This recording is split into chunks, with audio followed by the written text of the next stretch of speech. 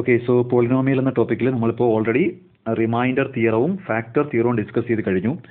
Next ഒരു ചെറിയൊരു ടോപ്പിക്കും കൂടെ ഉണ്ട് ഇതിൻ്റെ കണ്ടിന്യൂഷനായിട്ട്. അതെന്താണെന്ന് ചോദിച്ചു കഴിഞ്ഞാൽ, ഞാനിപ്പോൾ ഒരു എക്സാമ്പിൾ എഴുതുവാണ്. 50 എന്ന നമ്പർ എഴുതി. 50 എന്ന നമ്പറിൻ്റെ ഫാക്ടേഴ്സ് എന്തൊക്കെയാണ്? ഫാക്ടർ തിയറം ശ്രദ്ധിച്ചവർക്ക് മനസ്സിലാവും എന്താണ് ഈ ഫാക്ടർ എന്ന്. അതായത് 50യെ ഏതൊക്കെ നമ്പർ കൊണ്ട് ഡിവൈഡ് ചെയ്യുമ്പോൾ റിമൈൻഡർ 0 വരും. 50യുടെ ഫാക്ടേഴ്സ് പറഞ്ഞു തുടങ്ങുവാണ്. 1, 2, 5, 10, 25, 50 അല്ലേ? ഇത്രയല്ലേ? ഇപ്പോൾ 1, 2, 5, 10, 25, 50 ഇതെല്ലാം 50യുടെ എന്താണെന്ന് പറയാം? ഇതെല്ലാം 50യുടെ ഫാക്ടേഴ്സ് ആണ്. ഓക്കെ, സോ നെക്സ്റ്റ് ഒരെണ്ണം കൂടെ എഴുതാം. കുറച്ചുകൂടി ചെറിയ ഇതിലേക്ക് വരാം. നമുക്ക് 8 എഴുതാം. അപ്പോൾ അത് ഒരുപാട് ഫാക്ടേഴ്സ് വരണ്ട. 8ൻ്റെ ഫാക്ടേഴ്സ് ഏതൊക്കെയാണ്? 1, 2, 4, 8. ഓക്കെ, സോ നെക്സ്റ്റ് 4 എഴുതാം. 4ൻ്റെ ഫാക്ടേഴ്സ് ഏതൊക്കെ വരും? 1, 2, 4. ഓക്കെ, സോ ഈ രീതിയിൽ ഒരു നമ്പറിനെ ഏത് നമ്പർ കൊണ്ട് ഡിവൈഡ് ചെയ്യുമ്പോഴാണോ റിമൈൻഡർ 0 വരുന്നത് ആ ഡിവൈസറിനെ വിളിക്കുന്നതാണ് ഫാക്ടർ എന്ന് പറയുന്നത്. ഓക്കെ, സോ നമുക്ക് ഇനി പഠിക്കാനുള്ളത് എന്താണെന്ന് വെച്ച് കഴിഞ്ഞാൽ, ഒരു പോളിനോമിയൽ തന്നിരിക്കും. എന്നിട്ട് ക്വസ്റ്റ്യൻ, ഈ പോളിനോമിയലിൻ്റെ ഫാക്ടേഴ്സ് ഏതൊക്കെയാണെന്ന് നിങ്ങൾ പറയണം. ഈ പോളിനോമിയലിൻ്റെ ഫാക്ടേഴ്സ് എന്തൊക്കെയാണെന്ന് നിങ്ങൾ പറയണം. അതായത് ഈ പോളിനോമിയലിനെ ഫാക്ടറൈസ് ചെയ്യണം. ഇതൊരിക്കലും നിങ്ങൾക്കൊരു പുതിയ ടോപ്പിക് അല്ല. ക്വാഡ്രാറ്റിക് ഇക്വേഷൻ ഞാൻ പഠിപ്പിച്ചപ്പോൾ, അതായത് നമ്മൾ ക്വാഡ്രാറ്റിക് ഇക്വേഷൻ പഠിച്ചില്ലേ? ക്വാഡ്രാറ്റിക് ഇക്വേഷൻ സോൾവ് ചെയ്യാനായിട്ട് 2 മെത്തേഡ്. എന്തായിരുന്നു ഒന്നാമത്തെ മെത്തേഡ്? ഒരു ഫോർമുല ഉപയോഗിക്കുന്ന മെത്തേഡ്. എന്തായിരുന്നു രണ്ടാമത്തെ മെത്തേഡ്? ഫാക്ടറിങ് മെത്തേഡ് എന്ന് പറയുമായിരുന്നു. അവിടെ അന്ന് പഠിച്ച അതേ ഫാക്ടറിങ് മെത്തേഡ് തന്നെയാണ് ഇവിടെ അപ്ലൈ ചെയ്യാൻ പോകുന്നത്. അപ്പോൾ ക്വാഡ്രാറ്റിക് ഇക്വേഷൻസ് ആണ് തന്നിരിക്കുന്നതെങ്കിൽ ഈ ക്വാഡ്രാറ്റിക് ഇക്വേഷൻ്റെ ഫാക്ടേഴ്സ് കണ്ടുപിടിക്കാൻ ഞാൻ ഓൾറെഡി പഠിപ്പിച്ചു. അത് അതുപോലെ ഇവിടെ കോപ്പി ചെയ്യാൻ പോവുകയാണ്. ഓക്കെ, അപ്പോൾ എങ്ങനെ ഒരു പോളിനോമിയലിൻ്റെ ഫാക്ടേഴ്സ് കണ്ടുപിടിക്കാം? കുറച്ചുകൂടി എക്സ്പ്ലെയിൻ ചെയ്താൽ, ഒരു പോളിനോമിയൽ തന്നിട്ട് ഈ പോളിനോമിയലിന് ഏത് പോളിനോമിയൽ കൊണ്ട് ഡിവൈഡ് ചെയ്താലാണ് റിമൈൻഡർ 0 ആകുന്നതെന്ന് നിങ്ങൾ പറയണം. അതിനാണ് നമ്മൾ ഫാക്ടർ എന്ന് വിളിക്കുന്നത്. ഓക്കെ ആണല്ലോ? അപ്പോൾ പോളിനോമിയൽസ് ക്വസ്റ്റ്യനിൽ കാണും. നിങ്ങളുടെ ജോലി എന്താണ്? ഈ പോളിനോമിയലിൻ്റെ ഫാക്ടർ കണ്ടെത്തണം. ഓക്കെ, ക്വാഡ്രാറ്റിക് ഇക്വേഷൻ എന്ന ടോപ്പിക്ക് മനസ്സിലായിട്ട് കൊണ്ടുവരിക. അത് പഠിച്ചവർക്ക് അന്നത്തെ ഫാക്ടറൈസിങ് മെത്തേഡ് ഓർമ്മയുണ്ടെങ്കിൽ അത് തന്നെയാണ് ഇവിടെ പറയാൻ പോകുന്നത്. ഓക്കെ, അപ്പോൾ നമുക്ക് ആദ്യം ജസ്റ്റ് ഒന്ന്, ഇപ്പോൾ ഞാൻ അതിൻ്റെ സ്പീഡിൽ അങ്ങ് വർക്കൗട്ട് ചെയ്ത് തരാം. നമുക്ക് അറിയാവുന്ന കേസുകൾ തന്നെയാണ്. ഇപ്പോൾ ഒരു ക്വസ്റ്റ്യൻ x² + 5x - 24. ഇതിനെ ഫാക്ടറൈസ് ചെയ്യണം. എങ്ങനെയായിരുന്നു ഫാക്ടറൈസ് ചെയ്യുന്നത്? b കണ്ടെത്തുക 5, 2 നമ്പർ ആക്കുക n1 n2. എന്താ കണ്ടീഷൻ? n1 + n2 എന്ന് പറയുന്നത് b ആയിരിക്കണം. അത് ഓക്കെയാണ്. പക്ഷേ n1 × n2 എന്ന് പറയുന്നത് a × c ആയിരിക്കണം. ഇതാണ് നമ്മുടെ കണ്ടീഷൻ. അതായത് ഈ സിറ്റുവേഷൻ എടുത്തു കഴിഞ്ഞാൽ, ഇപ്പോഴത്തെ ഈ പ്രോബ്ലമാണ് എടുക്കുന്നതെങ്കിൽ n1 + n2 എന്ന് പറയുന്നത് 5 ആയിരിക്കണം. n1 × n2 എന്ന് പറയുന്നത് -24 ആയിരിക്കണം. ഇതാണല്ലോ നമ്മുടെ കണ്ടീഷൻ. അപ്പോൾ 2 നമ്പർ സെലക്ട് ചെയ്യുക. 2 നമ്പറും കൂടെ ആഡ് ചെയ്യുമ്പോൾ +5, മൾട്ടിപ്ലൈ ചെയ്യുമ്പോൾ -24. ഇപ്പോൾ തന്നെ ഒരു കാര്യം മനസ്സിലാക്കുക. -24 എന്നത് മൾട്ടിപ്ലിക്കേഷൻ്റെ ആൻസർ ആയിട്ട് വരണമെങ്കിൽ ഒരു നമ്പർ നെഗറ്റീവ് ആയിരിക്കണം, ഒരു നമ്പർ പോസിറ്റീവ് ആയിരിക്കണം. അത് നിങ്ങൾ മനസ്സിലാക്കിയേ പറ്റൂ. അപ്പം മൾട്ടിപ്ലിക്കേഷൻ്റെ ആൻസർ അല്ലേ -24 ആണ്. അപ്പം മൾട്ടിപ്ലിക്കേഷൻ്റെ ആൻസർ നെഗറ്റീവ് വരണമെങ്കിൽ ഒരു നമ്പർ നെഗറ്റീവും ഒരു നമ്പർ പോസിറ്റീവ് ആയിരിക്കും. ഓക്കെ, അപ്പോൾ ഒന്ന് ആലോചിച്ച് നോക്കിയേ. ആഡ് ചെയ്യുമ്പോൾ +5ഉം മൾട്ടിപ്ലൈ ചെയ്യുമ്പോൾ -24 വരുന്ന നമ്പർ ഏതൊക്കെയാണ്? നിങ്ങൾ ആലോചിച്ചാൽ നിങ്ങൾക്ക് കിട്ടും. അത് 8ഉം -3ഉം ആണ് ആ നമ്പറുകൾ. 8ഉം -3ഉം കൂടെ ആഡ് ചെയ്യുമ്പോൾ 5 ആണ്. 8 × -3 -24 ആണ്. അപ്പം നമ്പർ കിട്ടി 8ഉം -3ഉം. ഓക്കെ, ഇനി നമുക്ക് ഇതിനകത്തൊന്ന് അപ്ലൈ ചെയ്ത് നോക്കാം. അതായത് +8ഉം -3ഉം ആണ് കേട്ടോ. ഓക്കെ, നമുക്കൊന്ന് അപ്ലൈ ചെയ്ത് നോക്കാം. അപ്പോൾ ഈ ഇക്വേഷൻ x² + 8x - 3x - 24 എന്ന് മാറും അല്ലേ? കറക്റ്റ് അല്ലേ ഈ പറഞ്ഞത്? ഈ രീതിയിൽ മാറും. ഇനി നമുക്കിതിനെ ഗ്രൂപ്പ് ചെയ്യണം.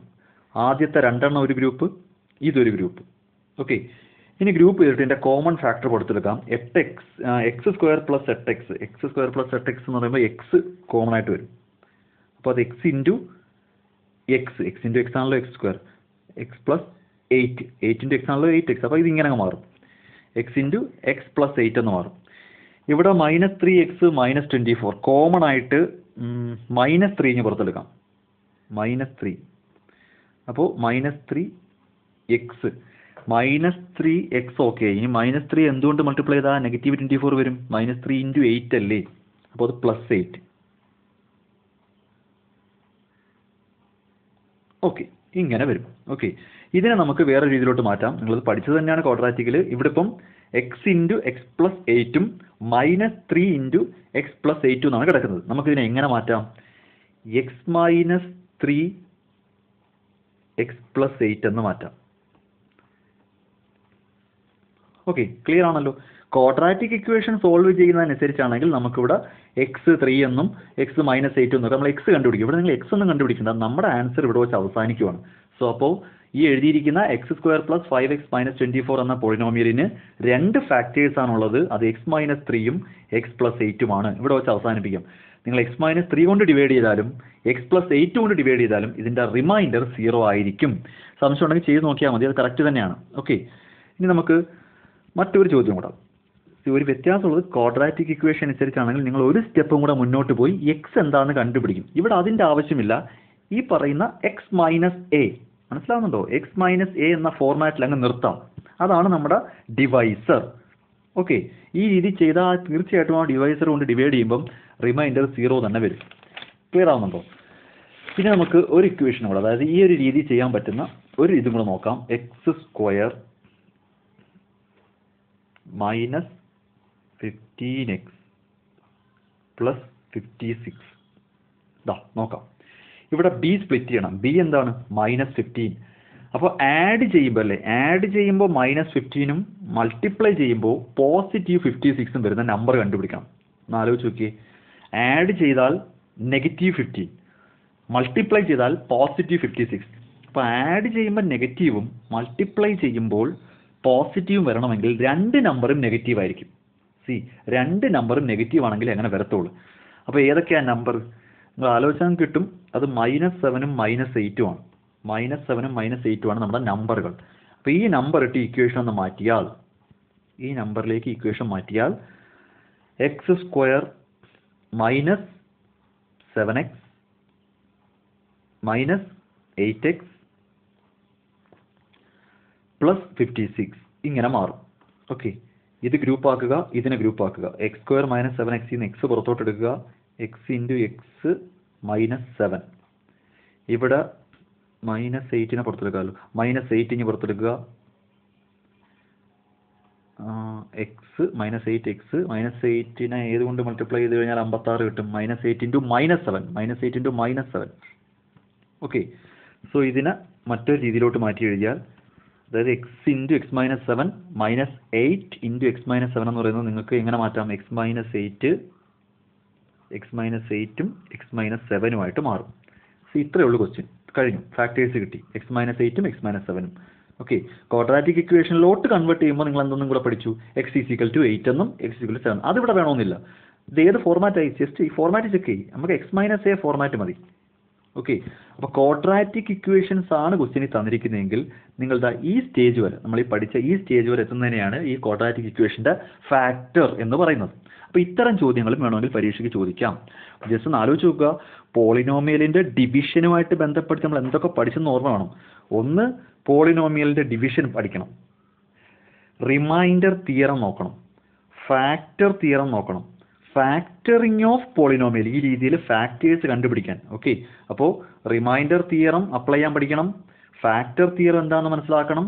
പോളിനോമിയലിൻ്റെ, എസ്പെഷ്യലി ക്വാഡ്രാറ്റിക് ഇക്വേഷൻ പോലുള്ള പോളിനോമിയലുകളുടെ ഫാക്ടേഴ്സ് കണ്ടുപിടിക്കാനും പഠിക്കണം. അപ്പോൾ ഡിവിഷൻ എന്ന് പറയുന്നത് ഒരു ലെങ്തി ടോപ്പിക്കാണ്. അപ്പോൾ ആ ഒരു ടോപ്പിക്ക് ഇവിടെ അവസാനിക്കുവാണ്.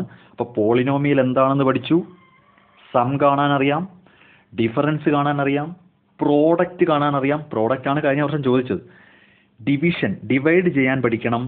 റിമൈൻഡർ തിയറം മനസ്സിലാക്കി അതുപോലുള്ള കണക്കുകൾ, അതായത് റിമൈൻഡർ തിയറം അപ്ലൈ ചെയ്ത് റിമൈൻഡർ കണ്ടുപിടിക്കാൻ പഠിക്കണം. ഫാക്ടർ തിയറം അപ്ലൈ ചെയ്ത് ചിലപ്പോൾ അൺനോൺ വേരിയബിൾ കണ്ടുപിടിക്കാൻ വരും, അത് പഠിക്കണം. പിന്നീട് ഇതുപോലത്തെ പോളിനോമിയലുകളിൽ നിന്നും അതിൻ്റെ ഫാക്ടേഴ്സ്, മിക്കവാറും 2 ഫാക്ടർ ഉറപ്പായിട്ടും കാണും അല്ലേ? ഒരു ക്വാഡ്രാറ്റിക് ഇക്വേഷന് 2 റിസൾട്ട് ഉണ്ടെന്ന് പറയുന്നത് നമുക്ക് ഈ പോളിനോമിയലിലും 2 ഫാക്ടർ വന്നേ പറ്റൂ. അതുവരെ കണ്ടുപിടിക്കാൻ പഠിക്കുക. ഇതോടുകൂടി പോളിനോമിയൽ എന്ന ഒരു ടോപ്പിക്ക് ഇവിടെ അവസാനിക്കുവാണ്. ഓക്കെ, സോ നെക്സ്റ്റ് ടോപ്പിക് എന്ന് പറയുന്നത് കുറച്ചുകൂടി നമ്മൾ ഹൈ ലെവലിലോട്ട് ഒന്നും കൂടെ മുന്നോട്ട് പോവുകയാണ്. ഇനിയാണ് നമ്മുടെ എന്താ പറയുക ഡെറിവേഷനും ഡിഫറൻസിയേഷനും ഇൻ്റഗ്രേഷനും അങ്ങനെ ഓരോ ടോപ്പിക്കുകളുണ്ട്. ഓക്കെ, അതിലേക്ക് നമ്മൾ പതുക്കെ കയറാൻ പോവുകയാണ്. ഓക്കെ.